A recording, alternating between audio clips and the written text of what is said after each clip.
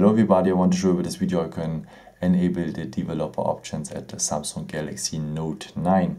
So for that we go just to the settings. If you scroll down like this, here's the symbol for the settings. Tap on it. Now we're in the settings and we have to scroll down to the last point, about phone. And we have here now the software information. And now we need the build number. And you have to tap that build number for 7 times. And we are now a developer for the phone.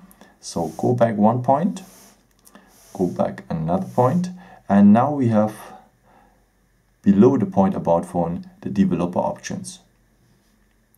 So now we're able to enable the stay awake mode or the USB-Debugging or some other points you want to have.